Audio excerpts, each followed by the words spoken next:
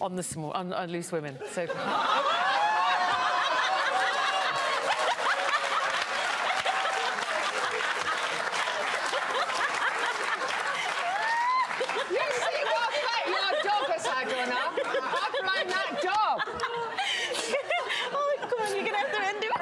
Gaming home now. Go on, Ruth. Go on. Good names on there too. Anyway, still to come on this show today. Might be my last one. But Jonathan has thumped a goat. I did. Do you know? I was just looking at it right now. Yeah. Okay, well, it's hardly the same though. I don't know whether. I don't think. But the goat, to be fair to me, the steak the goat bought me was cold. Okay, it was. And he chewed some of it. I think I had. In your argument, it was self-defence? Well, it was it was an instinct. This was years ago, and I was with my boy, who's 21 this week, but he was about 4, and we were in a petting zoo, and he was stroking the goats, and a bigger goat ran over and knocked him over from behind. Before I could think, I chinned it. Okay? And I tell you what, though, I was kind of proud of that. And the goat went down. The goat went down. And the other ghosts were looking at me like, whoa, okay, back off, okay. Don't mess with him. What do you need? You're the daddy goat. Can we say no goats were actually injured? Sherrie, you've got great bosoms, haven't you, though? Yeah, I mean, you worked that well. Yeah.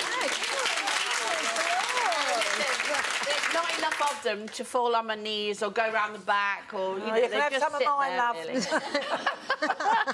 Well, do you know, I've just heard from our bosses that that the time has come. So Let's which see what you're of our made two of. ladies is going to go back to the swinging 60s and remove their bras? Here we go. Can we have some music? There we go. Sherrie, you're an expert at this. Mine's a bit bigger. It's going to take a bit longer. It's going to get colder. What's the something? Do you need a hat? Am I just going to hit around the face?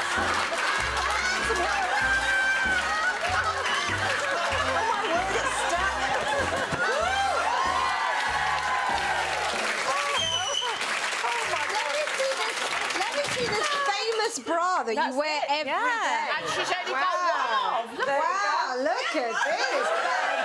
That is sturdy. It is a sturdy bra. How do you feel? Much I feel better. like I need to hold my hands here. Or pull my skirt up and show you they're on my knees. Were you shocked last night? I'm a celeb winner?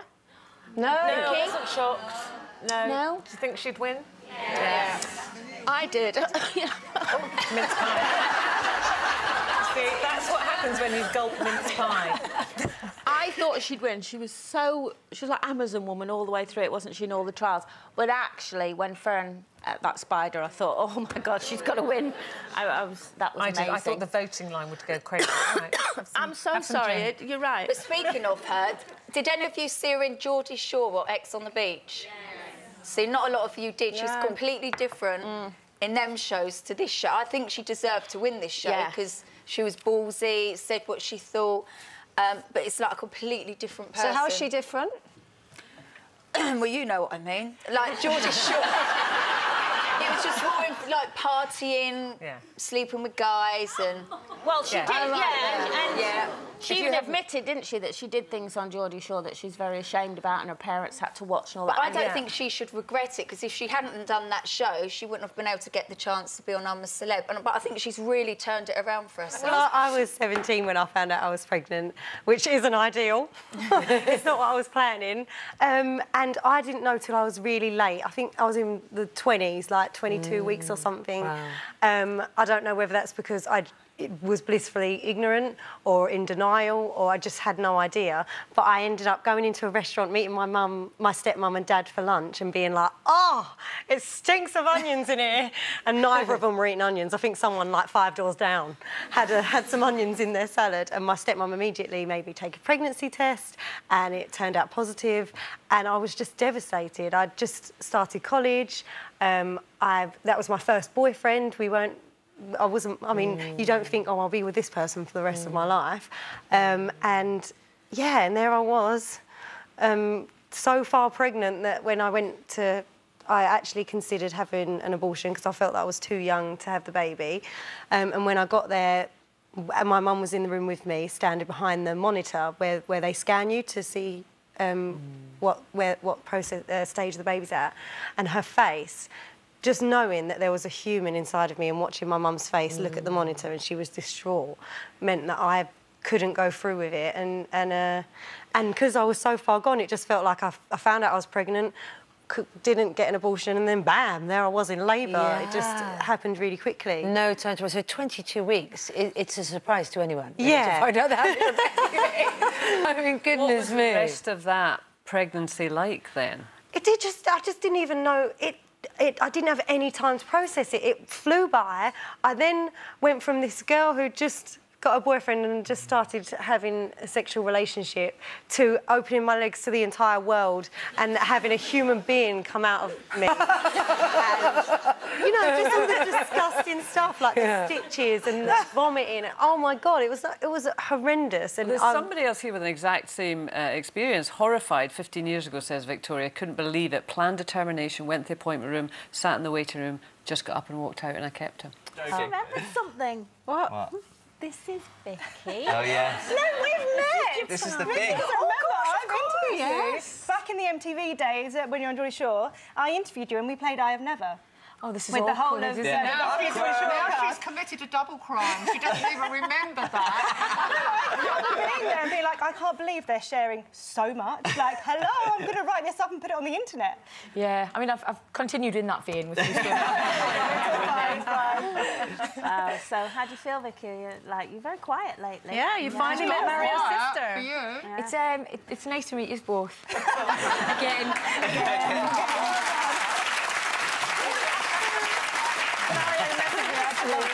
You were very good, because I'd completely forgotten about that. Yeah, Mario messaged me and was like, look after her. I was like, I don't think she needs looking after. I think it's me. Yeah. But, ask him. Look, I talked to you him. Ask him I questions. talked to Harvey People are at the back, scared of and him. he's hilarious, right? And he's also incredibly bright. So, Harvey, what's your favourite train? Gatwick Express. Where does it go from? To Victoria. And what colour is it? Red. Yeah. White. Blue. White. Black. With grey and grey and blue and I want to finish it. Go on then, quickly finish it. Blue door. That's Good right. man. Well done. But right now, I ask you to think of a naughty, embarrassing memory. You've got one in mind. Don't say it, yes? Can I take your pulse in your left hand here, OK? So say nothing out loud, but just think your pulse is actually speeding up. It's speeding up. Oh. Yeah, I'm flattered, Yeah. I should say. I'm going to ask you lots of questions, and you keep saying no to the questions, OK? OK, even if it's Even if it's true, and I'll try and work out when okay. you're lying, OK? So keep saying no. Does that make sense? Yes. No. Oh, no. Sorry, we got there. That was practice. That was fine. So keep saying no. Make sense? No. Good, good. So keep saying no. No. Until it... she's mastered it. OK, so, did this happen recently? No. Does it involve many other people? No. One other person? No. Did it happen outdoors? No. Did it happen... No. In a...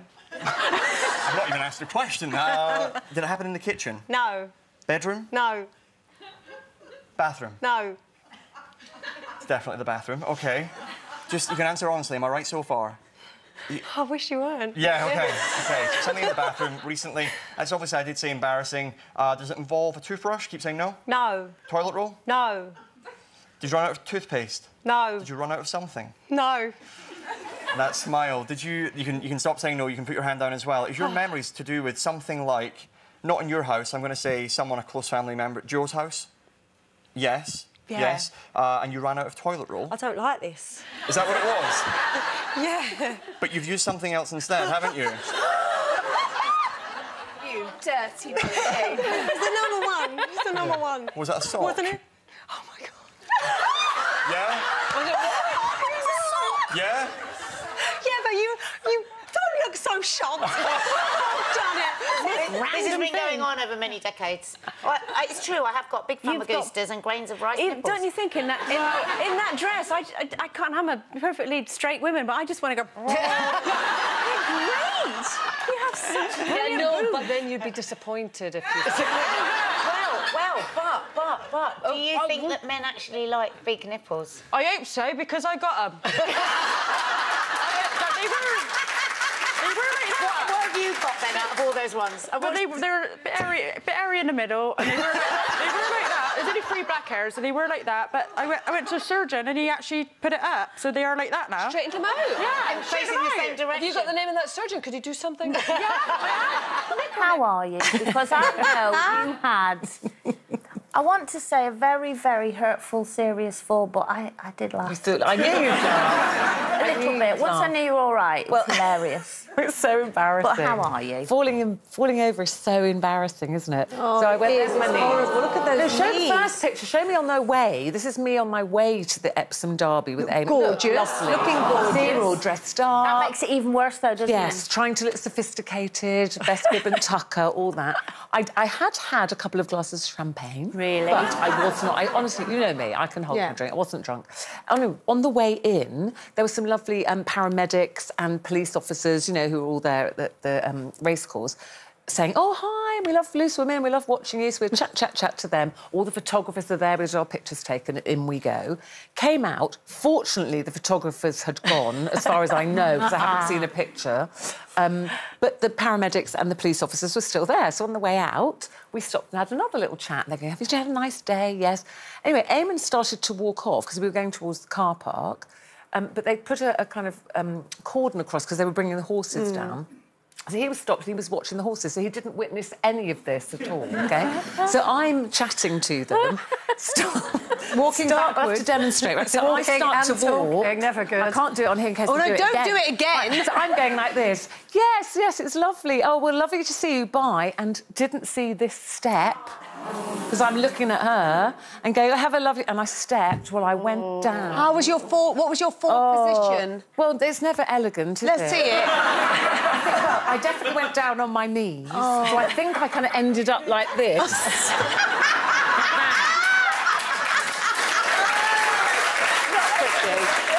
Not pretty, is it? I think it's just... I don't know. I think he's just something that you just had to deal with, and I just She's not known any different, have you? Yeah, you just have to let it go. You just have to let it go over your head, and as long as you know the truth and you know, like, your own family, it shouldn't really matter what anybody else says at all. You're a very strong young lady. That's incredible. If she had a problem at school, she wouldn't tell me because she made a mistake of telling me once. Did you go into the plate? Well, like I put my foot down on that brake, I turned the car around, I did this big private school and marched her in. I was like, you can have a problem with me, but with my kids, I was going mad because a young boy got a bit physical with her and I wasn't having any of it. It was like, you know, whether your mum's a lollipop lady or a lawyer or... It doesn't matter. You know, you shouldn't be judging anybody. And the fact... And that's my biggest... Yeah. What upsets me more than anything is the fact that my kids will be forever scrutinised or be brought down because of my past mistakes, which had nothing to do with my children. And that's the cross that I have to bear for the rest of my life, and that kills me. And when you constantly get it through in your face, it's like, how am I supposed to move on with my life if you're going to keep bringing it up all the time? Yeah. And I bring it up into my kids' faces as well because they're great kids. I've done an amazing job with my kids. You really have. You can see that you really have as well. And Molly, obviously, you've known life in the public eye through osmosis. Obviously, you know, because of you don't know any different. There was speculation a little while back. I need to ask you this with 10 seconds to go. Are you going on Love Island? No. If I've got to do with it, she will. Do I need a new house? Absolutely not. So, sort of reality TV is not something that you would do for your. No, I leave that to my mum. No, she's good. Smart girl.